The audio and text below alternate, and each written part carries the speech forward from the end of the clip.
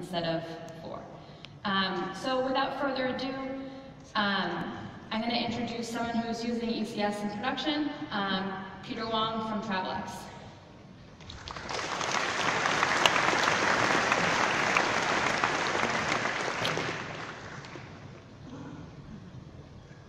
Afternoon, everyone.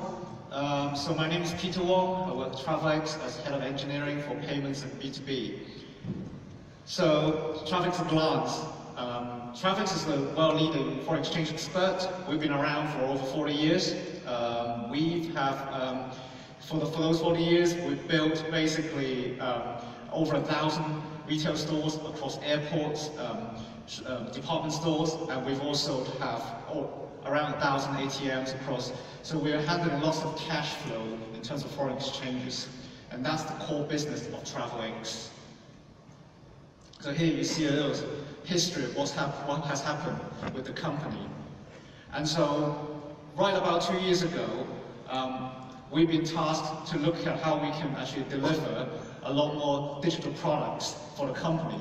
And we're looking at how we can actually build a digital platform that can provide those capabilities. And here it comes engineering at Travelex. And the particular remit we had was actually delivering international payments for Travelex. In fact, setting up a brand new business for Travelex. We want to set up international payments starting from going from UK outbound. And we want to be able to build B2C products and B2B products. In fact, hooking onto as many partners as we can onto a single platform. So we need to be able to deliver those capabilities securely and at scale. What does that mean, securely? So some of you might think about security as end-to-end encryption, but actually security has not just that. There are other things to consider. For example, compliance. So compliance is a separate topic from security, but we need to take that into account when we build an international payment system, literally an online banking service. So that means we need to be compliant, say with PCI, we need to be licensed with FCA in the UK to actually hold digital money for our customer. We also need to be resilient. We want our services to be up 24/7 with zero downtime, even when we're pushing changes to the production. So what does that mean for us then in terms of engineering? What are our challenges? As I said, we want to be able to have encryption of all our data, and that's in flight and at rest. We want full auditability of everything we change, whether it's how we developed our features, how we push that features into our build, how we do release on that service, and how we deploy it, and how we actually operate it. We want complete auditability. We also want security for traffic coming in and going out of our system. That is traffic coming in from our customer and for us to talk to our third parties as well. Obviously, as I said before, we want to be able to use it across product, across partners and customers. And this means we need multi-tenancy. We need to be able to support multi-tenants on our platform. So Travelex has other digital products in the existing space. They're not running on the platform, but we want to be able to make use of our capabilities so that we can actually use those capabilities across these platforms, so across these products. And of course, as I said before, we want to be able to make changes as regularly, as frequently as we can, because we want to deliver customer value as quickly and as effectively as we can. Hence, we were going through continuous deployment. We have to push changes daily if we want to. We want to push changes hourly if we want to. And as I said, 24/7 operations. So that means one of the things we turn into is actually, well, let's look at microservices. Why? First of all, microservices, as Abby said, it's a single function. Does it work? It's a black box. You allow polyglot environments. It's composable, so you can actually take one or more of the services you already developed, put together, and there you go, you have a new product. You want to reduce risk. If you're trying to push changes continuously to an international payments platform that's handling money 24/7, you want to reduce risk. And if I can actually put change into an environment and say, well, actually, I'm actually pushing change to only a very small part, an independent service, that reduces risk. And that actually makes us get stuff quicker into the market. It also allows us to increase flexibility in development.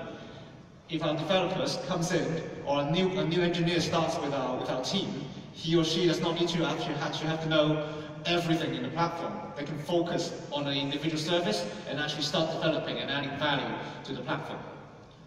In terms of operation, flexibility also allows us to say, in terms of security, we can actually partition high risk versus low risk services and have different security posture between those services. And on top of that, we can scale up and down our services independently, individually, as they are needed. So here is an example, actually what our state looks like right now. We are adding more services as we speak. These services are split between services required to onboard a customer, go through the relevant KYC checks, AML checks, so that they can be our customers, so they can transact with us. Our services here to do with actual payments, or when they're processing transaction, looking at FX rates, also looking at reconciliation and settlement. And there are also these core services that actually is independent of payments, but are services that we need to communicate to our customer. For example, we have an SMS service that actually sends SMS. We have an email service, and guess what? It sends emails. So these services are very much on their own, loosely coupled, and they can be used across many products. So the microservices, we decided to do it this way, but we also want to do it based on some principles so we can actually continue evolving the system. And what we decided to go for is looking at 12-factor app. What are 12-factor apps? So a 12-factor app is an app, a web app that has been developed to follow 12 principles. These principles allow us to be easier to operate the app, easier to release changes to it, to scale, easier to monitor, easier to develop, easier to audit and to secure. So these are the 12 factors on the slide. These are the 12 factors that we need to consider. And I'm going to tell you how we deploy our services and operate them in ECS, how that has helped us to actually fulfill a lot of these principles quite out of the box. So in particular, because we chose to use microservices and choose to deploy them in Docker images, running them as Docker containers in ECS, meaning that our code base, we actually version control our Docker Compose file in source control. We use that to actually establish our audit trail. So every build, every change is actually audited, recorded in source control. And that means also, because our deployment unit is a Docker image, all our dependency is actually encapsulated inside that Docker image. We don't need to actually think about our ECS, EC2 host, what else needs to be run inside that host. We actually deploy everything is into that image. And the important thing with that is the configuration that you can build around that in the forms of environment variables across multiple environments. So as I said, we have continuous deployment pipeline across AWS. So we have 3 environments for our testing, UAT, and production. They're all running the same containers. The only difference is that the environment variables are different. So the configuration drives the difference, the differentiation. At the same time, you can actually run the whole platform on someone's computer if you want to, locally, offline. So I could actually run the platform on an airplane if I want to. And that's the power it gives us by actually setting up the architecture that way. So by using this architecture, we also be able to audit, build, release, and run. And we can do that to push images across our environments. We use port binding to actually allow us to run multiple instances, multiple Docker container into ECS hosts. And these containers, because they are RESTful services actually, they are stateless. What does that mean? That means stateless. They don't contain state. The states are actually transferred onto our database. And that also means that these services are disposable. We use ELB health checks to determine the healthiness of these containers. And so if they're not healthy because the host is not healthy, we can reprovision a new host, we can reprovision a new container, and it will be okay because they're stateless. And as I said, they have clock parity.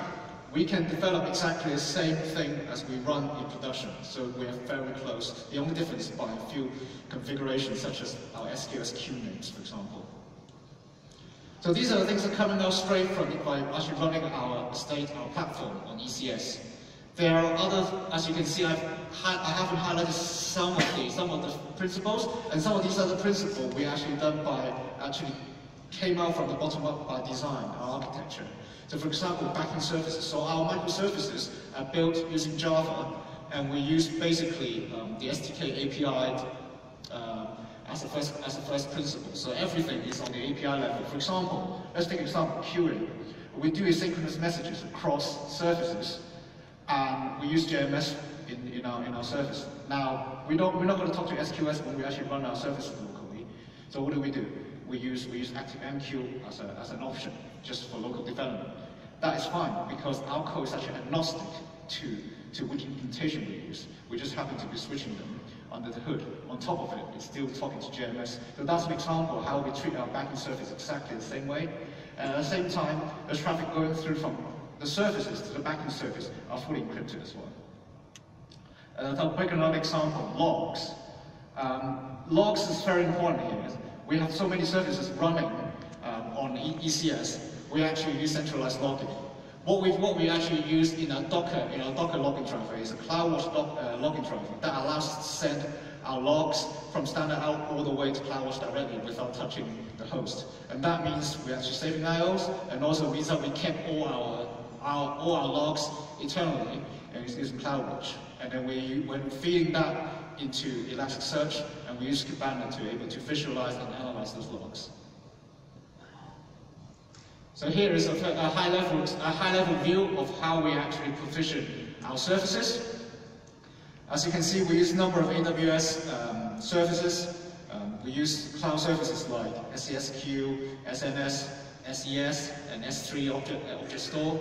We also have CloudFront to use as our CDN, coupled with WAF, which defines our WAF rules to allow traffic coming in.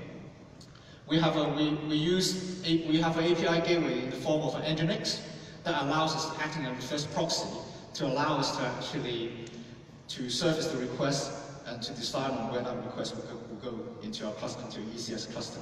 As you can see, we also have using RDS as underneath it, we use Postgres to actually host our transactional data. So here is just a more example of how we actually do end-to-end encryption. So if a customer, whether it's a website, and that will be fully encrypted, when a partner is actually using TLS mutual auth, that goes into a public-facing classic ELB, actually sitting on top of our Nginx cluster. So these traffic will flow through because they're layer 4, they don't actually have to decrypt at the ELB layer. They go straight into Nginx, that gets decrypted and re-encrypt using the key within Nginx. And then we actually do mutual auth between our API gateway and our services. And all our services actually in a private segment, so their ELB is private facing. And all our PKIs is managed by Hotspot Vault, which we use actually as a service as well, as a RESTful service. So everything in that cluster pretty much acts as a RESTful service. So let me give you an example of a service we have, and then go through that flow in a bit more concretely. So we have a rate service that literally allows you to retrieve rate. That rate could come from a database because we want it to be cache more indicative and more efficient. We want to minimize the number of hops. Or it could be talking to an internal system over a network. And then as a business logic, we want to apply some logic in the business logic and then return back to the user. So if you look at our flow, basically a customer hits our website asking for a rate. It goes into CloudFront, and then that will direct that traffic into the public-facing ELB, to our Nginx gateway, and then that goes to the private ELB of that particular service, and hits our service running as Docker containers ECS, and then it talks to a third party. As a third party, as I said, it could be a database, or it could be something within another system outside in Amazon. And that's it, what I want to say. Thank you.